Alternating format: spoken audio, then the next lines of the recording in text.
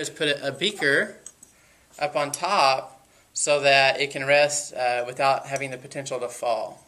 And so that's one way of using the ring stand. So we have the ring stand, easy to remember because a lot of times you'll have a ring on it and it stands up straight.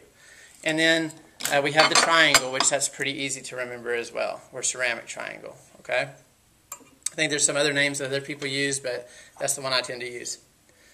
This is a beaker. These come in small sizes all the way up to really big sizes. And the beaker is also a way to measure volume. It's not as accurate as a graduated cylinder because a graduated cylinder has more lines to measure with. This one, if you notice, starts at 50. So this is not even accurate until I get enough liquid in here that gets you up to 50. You can also measure volumes of solids like salt or sugar in here too. But volume, remember, is how much space something occupies, okay? Now, if you notice, it goes from 50 to 100 on the big lines right here. Good morning, Highland Park. Please stand for the pledges.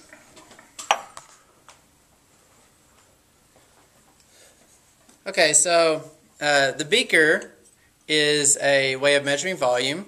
And volume, of course, is being able to measure how much space something takes up. If you notice, this one right here starts at 50. And so this beaker is not accurate until you at least have 50 milliliters of substance in here. And so if you notice, the numbers go from 50, and the big one is 100, 150, 200, 250. So this is accurate up to 250 milliliters when you measure.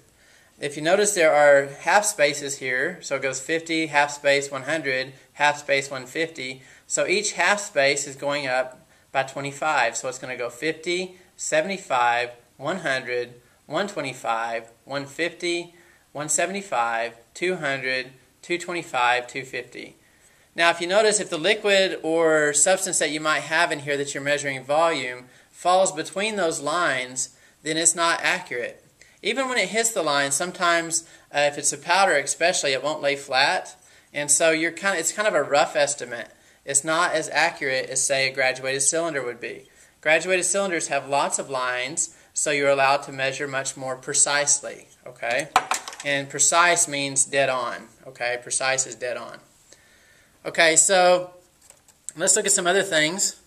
Here we have a couple things here. This is a test tube, okay? Test tubes are used to put liquids in, or we could create a solution by dissolving or creating chemical reactions in here of substances. And so we often use these with Bunsen burners to warm things up, to help speed up the process of a reaction, or to help to dissolve a substance. Heat will always help dissolve, as well as shaking or stirring. Anything we can do to help create more surface area for the substance, or to get the temperatures up so that it moves things quicker, will help to dissolve a substance faster. Now, here we have a set of tongs. If you notice, they're always clamped shut.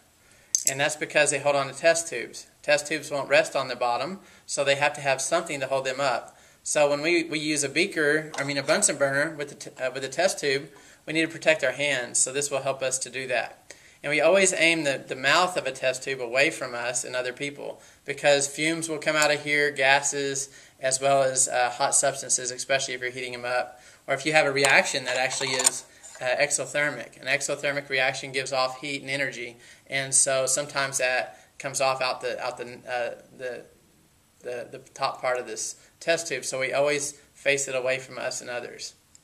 Okay, test tubes can be really hard to clean because you really can't get your fingers down in there whenever you're trying to clean them in the sink. And so we have test tube brushes that allow us to get far down in there and really get them cleaned out. You can use these also for graduated cylinders. Okay, so that's how those work. Okay, because I said test tubes can't rest on their bottom, we need ways to be able to hold them up so when we work with them, they're not falling over all the time. We could also use smaller rubber stoppers too. This one's too big, but we can use them to fit inside of here to close up the contents. But this is a test tube rack. This one will hold 1, 2, 3, 4, 5, 6 test tubes. They make them much bigger. They make them in different sizes and shapes. But essentially, they all do the same thing. They're meant to hold the test tube upright. Whenever you're cleaning a test tube, you can always use your rack to hold these like this so that they can dry out upside down and all the liquid runs to the bottom and comes out. Okay. We talked about a microscope earlier.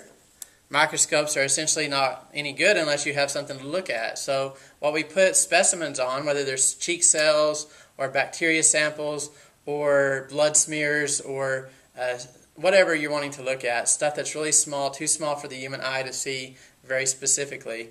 So we can put the specimens on a microscope slide.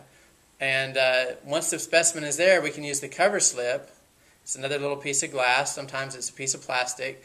But we can lay that on top, and that helps to adhere the specimen to the slide. Okay? It also protects it because you're always handling these things, and you really don't want to be touching the organisms that's on here. Okay?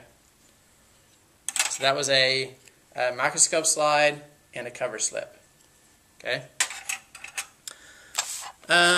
This is a lot like one of these. If you remember, this was a microwell container to be able to do different lab samples and testing.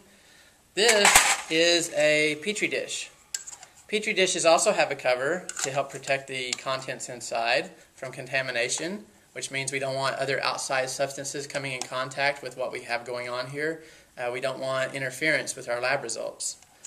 We often can look at pond water samples. There are certain microscopes where we can put pond water in here and we can put it underneath and we can see the organisms swimming around inside. I don't have one of those microscopes in this particular lab, but they're out there. We can also grow bacteria samples. We need to put an agar in here. And an agar is simply a substance, kind of like a jelly substance, that we can put in here that has nutrients for bacteria and other organisms to grow. And so, depending on what you're trying to grow will determine what kind of agar you have to put. The agar has to have all the nutrients necessary for growth. And so we can put the agar in here, let it solidify. Then we can take a sample of the bacteria. Let's say we wanted to take a sample of the bacteria on a desk. We could rub a cotton swab or something on there, then smear it on the agar, cover it up, put it in an incubator, which is like an oven that runs at a really low temperature. It just allows it to stay at a constant temperature that's conducive, or it's the type of temperature where bacteria loves to grow. And we'll put it in there, let it sit for 24 hours or 48 hours, whatever it takes, and then we'll see the colonies start to develop here. Then what's really cool about that is you can take those colonies of bacteria that are growing, or spores, or whatever it might be, and you can take them off, put them on a microscope slide, and then view them under a microscope, and you can identify what they are based upon their characteristics. Okay?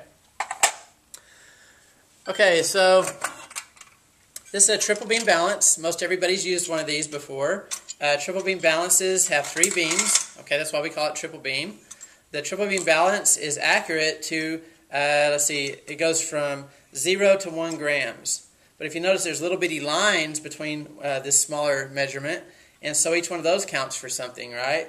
So each one of those there's 10 of those, and so it's accurate to 0.1 gram, okay? So we could be measuring something all the way from, see, this big weight goes to 500, this one goes to 100, and this one goes to 10.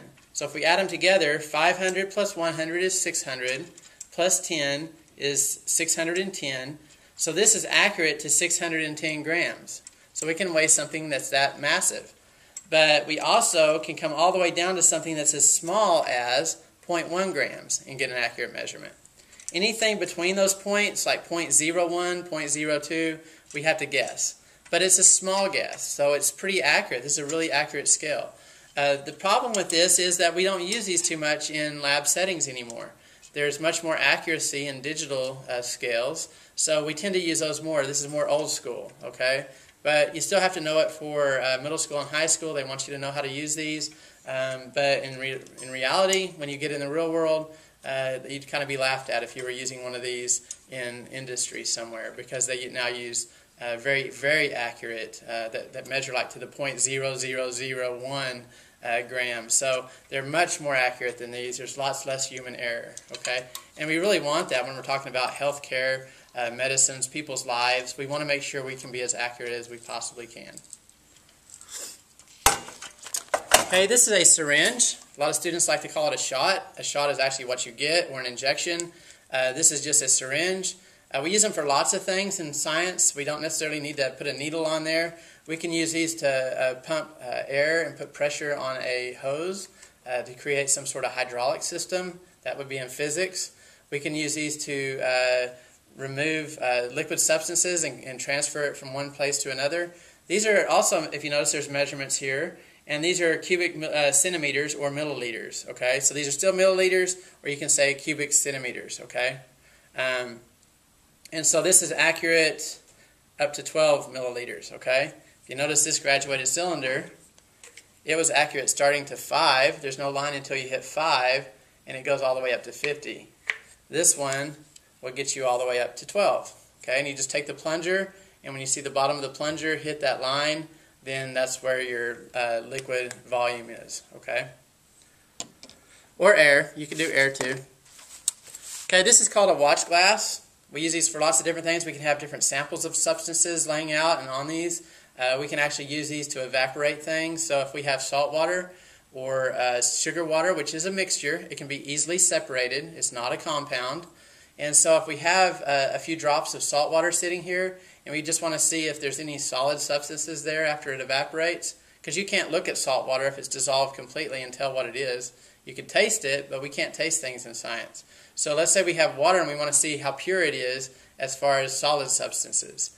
So we might put a medicine dropper and take some water out of this beaker, and then we might squirt it on this watch glass and let it sit out.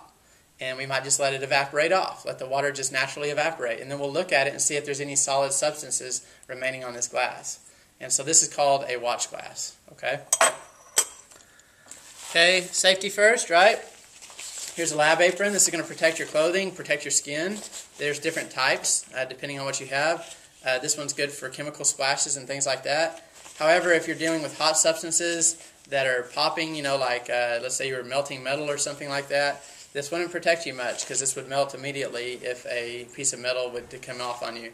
So you wouldn't use this like in ag where you're welding and stuff, because the sparks and the hot parts that would pop back at you would actually melt this, okay? But it is a good chemical apron, okay?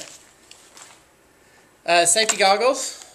Students tend to put these on and then take them like this during the lab. We don't ever want to see that. We don't want to protect our forehead. We want to protect our eyes. We do have vents on these where you open them up.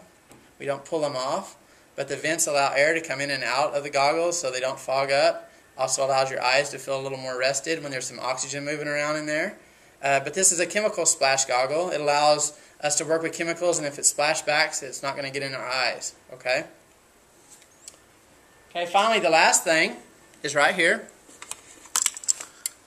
Okay, this is what we use in middle school instead of the Bunsen burner. We don't use these because of the flame problems that come with these. But hot plates are treated just as safely, okay? You never know if they're on, because the only thing that lets us know is a little light that comes on. But sometimes that light may be broken. So we always treat these as though they're hot, okay? Even if they're unplugged, you don't know if somebody might have just unplugged them, because if you notice, there's a handprint right here on the top. And a student actually pointed this out to me yesterday.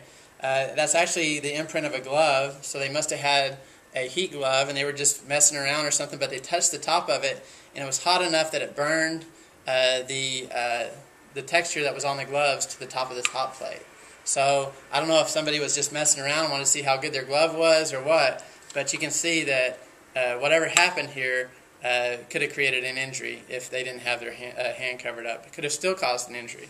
But we always treat these like they're hot, and they get hot really, really fast. Okay? Well, that's the bulk of our material. There may be a few little other things, but this would be what would show up on your exam. So review this video as often as you would like. I would encourage you to do so just because it's a great review, and I wish you good luck on your practical.